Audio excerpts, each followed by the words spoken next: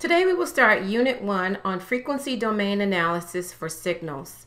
Today will just be a very basic introduction to what signals are, and then we will start the analysis. Lecture 1-1, Introduction to Signals. The objectives of today's lecture are to provide an overview of the course as well as continuous time signals and systems. A signal is a waveform that carries information as opposed to a waveform that carries power.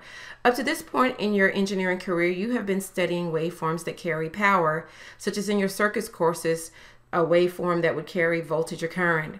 Some examples of signals are radio waves, such as AM or FM, brain waves, which are EEG, speech, MPEG, JPEG, or seismic waves like for earthquakes, the human voice, sign language, or Morse code. Power is usually carried by a constant or sinusoidal voltage source like what you saw in AC and DC circuits, or currents. You examine this phenomenon in your courses, and these signals may be more irregular. Information is a variable signal. The more unpredictable, the more information it can send. For example, if you've ever listened to a fax machine, it sounds a lot like noise. But this high to low noise sound creates a high information rate. An irregular or random signal means that it may be difficult to find a formula that describes the waveform. Figure 1 shows an example of an irregular signal. Note that there's no set pattern, and you cannot have a set period or anything like that.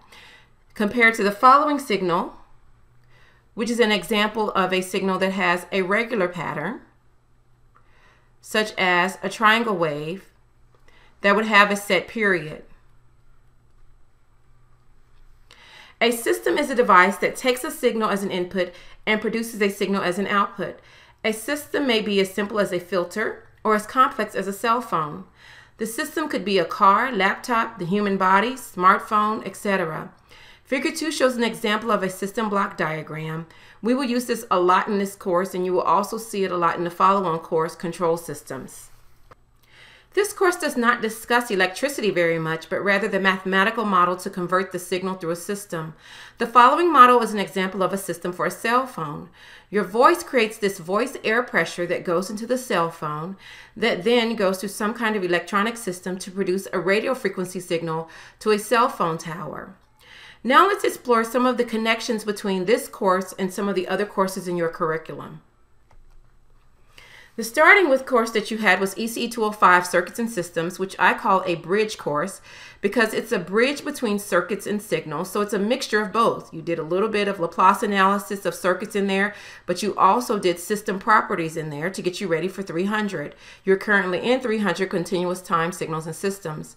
From there, you can go on to linear control systems, ECE420 discrete time control systems, and ECE425 mobile robotics. I'm obviously biased because that's my branch. I teach control systems and mobile robotics, and Dr. Throne teaches ECE420. Alternately, you could take the discrete time signal and systems route and take 380, which leads you to 483 DSP system design, 310 communication systems, or 481 electronic music synthesis. After communication systems, you could take software design radio, wireless systems, or fiber optic systems. ECE300 focuses on the frequency domain approach to system modeling and analysis. 380 focuses on discrete time. Our primary tools in this course will be Fourier series and Fourier transforms. Application areas that we will discuss include filtering and sampling. Ultimately, we want to be able to design systems to act on signals in a certain way. And you apply a signal to a system, measure the output of the system, and analyze the signal to extract information, and do processing to obtain other signals. Some examples of things that you could use the tools in this course for would be to remove noise from a telephone signal, enhance the bass in a music signal, sharpen a blurred image, change the frequency composition of an audio signal to radio frequencies, or compress a signal so that it can be stored economically. Common problems in signals and systems are noise and interference. Noise is the undesirable random signal, whereas interference is an undesirable but non-random signal. The following figure is an example of a speech signal that uses air pressure and vibration of voice saying the word hello. This is a throat resonance, and the peaks are when the vocal cords smash together. There are two different kinds of sounds that you can get from acoustic pressure, and normally the frequency is between 15 hertz and 20 kilohertz. You can have a tonal or voice sound, such as in this hello world, or you can have a non-tonal sound, such as when you have the sound S, which does not include the vocal cord vibrations at all. So a tonal or voice sound, you would say, would have a tone, a pitch, and a frequency, which is why you see this oscillatory behavior, whereas the sound S would look more like noise if you actually plotted that one out, because there is no vocal cord vibration. So let's look at the system block diagram that would create this kind of model. First, you would have the acoustic pressure for the sound, and that is an input to the microphone. The output of that would be a continuous time voltage signal.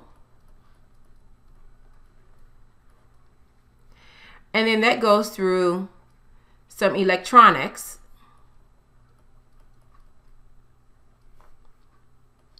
The electronics are used to process the voltage.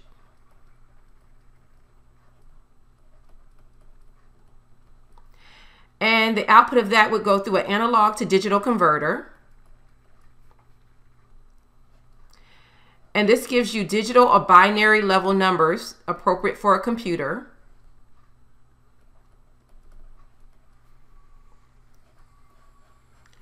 And that goes into the computer memory. Then eventually you would open that up in some kind of software such as MATLAB in order to generate the figure above. And this concludes Lecture 1-1, an Introduction to Signals.